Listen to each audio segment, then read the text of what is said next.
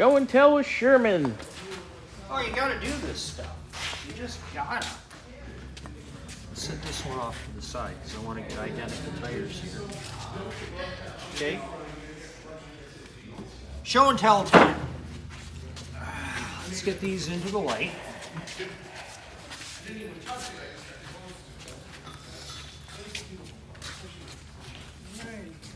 Okay. All right, I'm going to send one over here. Looks like new tires. And one over here, doesn't it? Look at this red on that.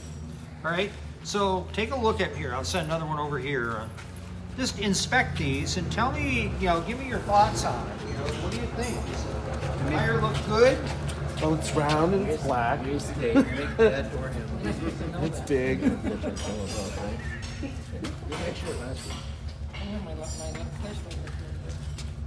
And you can tell they're fairly new tires even if you can't find the date code because it's got SKUs on them. See right here? SKUs. So you know that it's a newer tire, you just don't know exactly. But give them a close inspection and see what you think. Where did they come from? What's that district? Well, no, you're just inspecting the tire. Now it has some chunks in the rim from me taking them off. I did that with taking them off, but good eye. What does it say? It's a DOT, but what does it say? R. Where are the last digits? Yeah, where is that? R3. No, it says R466.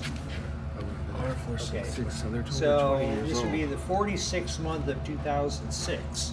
So they're older, but they look great, don't they? Yeah. You can see. I mean, look at that. You see the Yeah, that's Yes. a no. Check It's the mirror. wonderful. No, it's not. No. No, it's It's a no. No.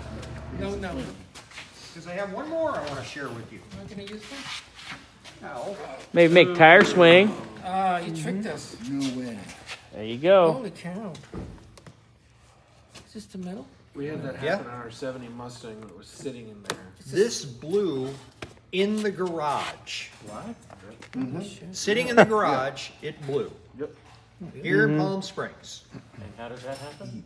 That's crazy. It was just sitting there. Overinflated? No. Really?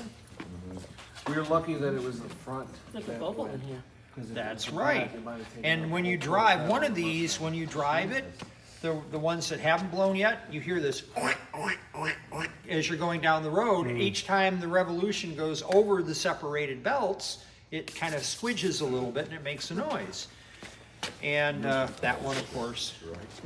They're not Firestone 500. But where's it failing? Actually, they are. Are they really Firestone 500s? I didn't look. No, they're 721s. Okay. But still. Those are the ones that had the tread separation in the 70s. Oops, Oop. sorry. I'm good. I hit you with my big black rubber. Whoa. Like where does it fail though? Is it on the inside or is it the outside? The age of the tire. The age of the tire. It bounces off, it's actually, fine. the clue is right here. This is the belt? The clue is right here, and you saw that. Just in taking them off, the rubber is so dry that it just starts to peel right off. And the rubber's dry, and it really isn't rubber anymore. It's starting to revert to its base elements, so it's lost.